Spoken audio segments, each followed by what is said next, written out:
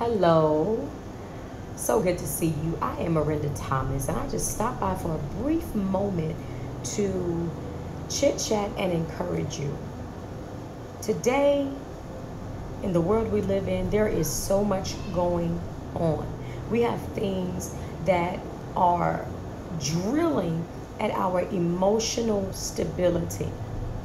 And some of those things, are like pedophilia, the coronavirus, genocide, identity crisis. These things have great effects on our emotions. I wanted to just encourage somebody today. Listen, though you might feel like giving up, though it might seem like this is too much, the load has gotten too heavy for you to carry, don't give up.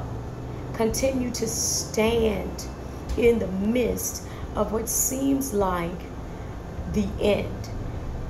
Stand. Don't give in. Don't give up. And listen, if you have messed up, if you're feeling like a failure in this time of your life, in this time in the world today that we are living in, and you just don't feel like this is for you, or you're going to make it, continue. I encourage you to do what you're doing that is of God. If you're praying, continue to stand and pray.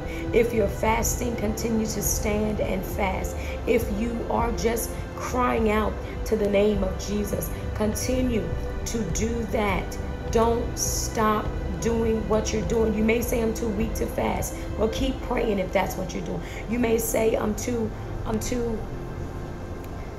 whatever, but find something godly that you can anchor yourself in and continue to hold on to that thing until God shows up. He's coming. He's coming. He's coming. He hasn't forgotten about you. He sees where you are. Stand still and see the salvation of the Lord. He will come rescue you where you are. Don't give up.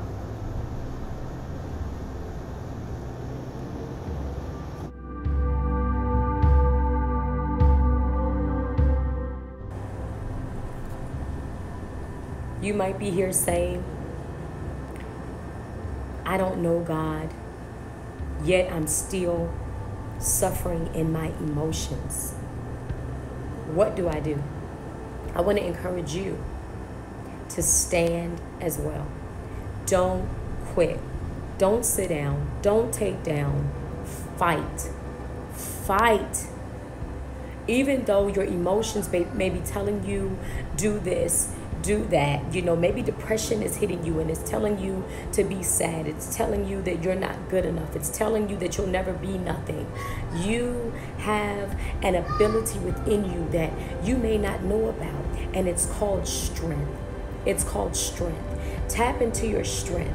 Tap into the inner you and begin to speak to that depression. Begin to speak to those things that are weighing you down and causing your emotions to become dysfunctional in this time frame of your life, and fight them. Begin to speak positive over your life.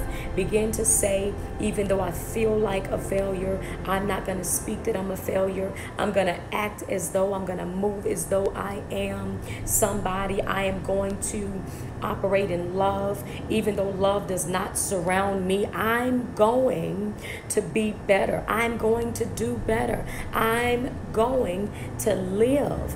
I'm coming out of depression. I'm coming out of anger. I'm coming out of suicide. Come on, talk to yourself. Be your own coach today and remind you that you can make it. Don't give up. When you don't know what to do, continue to do what you do. Do what you know to do that keeps you afloat, that doesn't stress you. If you have to take a walk every day, come on somebody, take a walk. If you got to go have a conversation with somebody, go have a conversation. Do not give up. Don't allow your emotions to get the best of you in this time frame of your life. Listen, you heard this from Orinda Thomas. I just wanted to stop in and encourage you just a little bit to not give up, to continue to stand even after you've done all to stand, and know that rescue 911 help is on the way.